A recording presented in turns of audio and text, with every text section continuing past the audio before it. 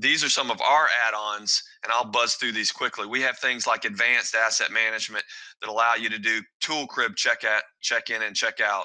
It allows you to do kind of work order kitting, which means kind of kit the spare parts together before the technician comes to the tool to the crib to get all the parts, so you already have them, so you don't have to go pick them off the shelves. While he's standing there, it's already picked. We have things like shutdown, turnaround, and outage modules. A lot of manufacturers will only shut down twice a year, but when they shut down at the 4th of July for a week, there's a lot of work that has to be done while those machines are off and out of production. And you have to plan that very, very carefully, right down to the minute.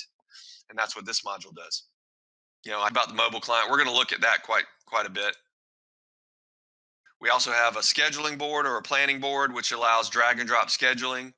This is just what you think it is. It's you drag things from the right side to the person, and it schedules it for them. Scheduling in the base module is very clunky, and a lot of people don't like to do it. So this is a module that's created because of a kind of a hole in the base product.